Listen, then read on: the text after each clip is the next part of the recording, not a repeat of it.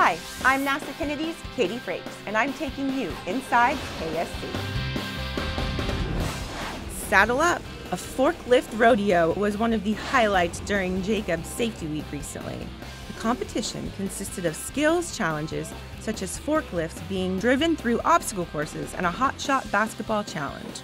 Jacobs is the prime contractor for NASA's Test and Operations Support contract at the spaceport.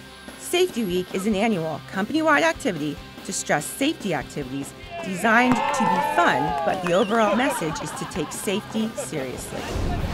Make plans to attend NASA's 7th annual Robotic Mining Competition from Monday, May 16th to Friday, May 20th at the Kennedy Space Center Visitor Complex. Schools from across the nation will compete in the 5-day collegiate-level mining competition. The technologies developed here will further our exploration potential to Mars and beyond. And remember, Spaceport Magazine digs deeper inside KSC.